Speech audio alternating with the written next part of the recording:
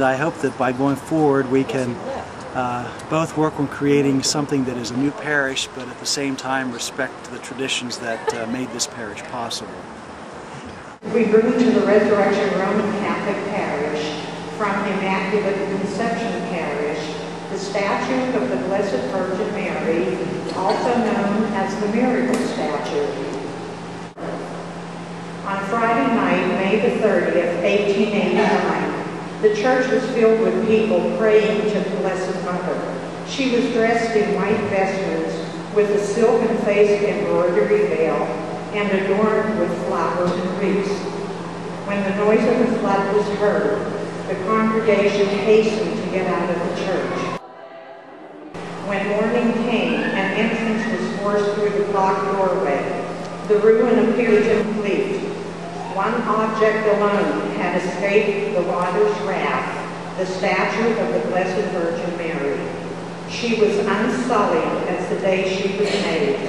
The flowers, the wreaths, and the lace veil were not even spattered. From the original St. Catherine Church, the icon of Our Lady of Johnstown.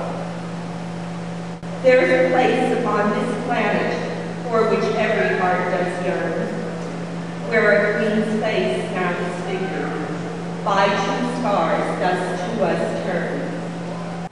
We continue our journey of faith with Jesus, the risen Lord, who loves us.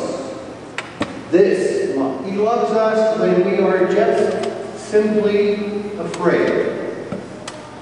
He loves us even when we don't like change.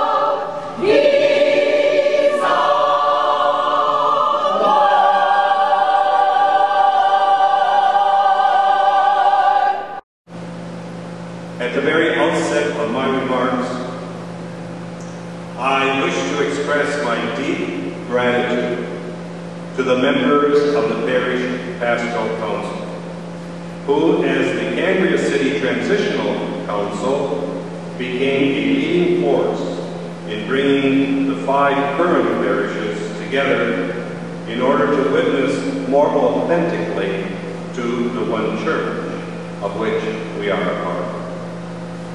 That gratitude goes out to the pastors and to the parishioners that supported them. As diocesan bishop, I am both edified and encouraged by the number of households that decided to remain as members of the new Cambria City Roman Catholic Parish and pre-registered in such great numbers as participating members of the new parish. At the same time, I am well aware of the hurt that the merger of parishes and the closing of churches cause. Father Thomas, I have chosen you to be the first pastor of this newly established parish of the Resurrection here in the Cambria City section of Johnstown. You may now greet your pastor. Both meet them.